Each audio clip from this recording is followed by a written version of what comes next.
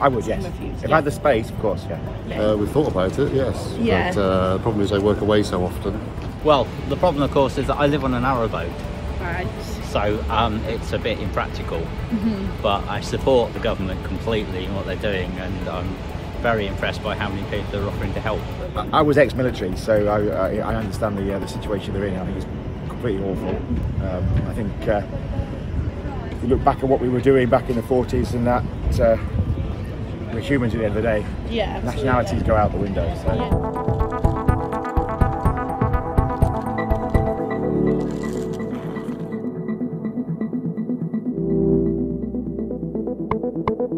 I think it's a shame that the government thinks it has to offer that, and I don't think it does. I think most people would still offer to house people for nothing, because I think the sympathy for refugees is absolutely unbelievable in this country. I've never known anything like it in my life. I think the government has misjudged this.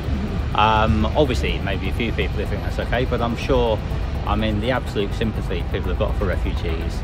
I mean, when you look at all the things that people are giving to charities to take over there, it's just incredible.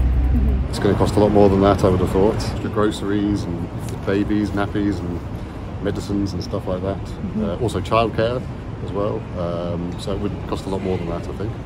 I think it helps. I don't think it should be the main motivation. I think at the end of the day, you look after your fellow man. Yeah.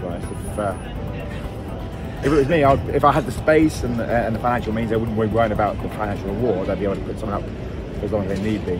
We've got our own cost of living crisis and fuel prices and all that are going up. But so I can understand that point of view. But for me personally, it wouldn't be an issue. So I think it's an incentive, certainly.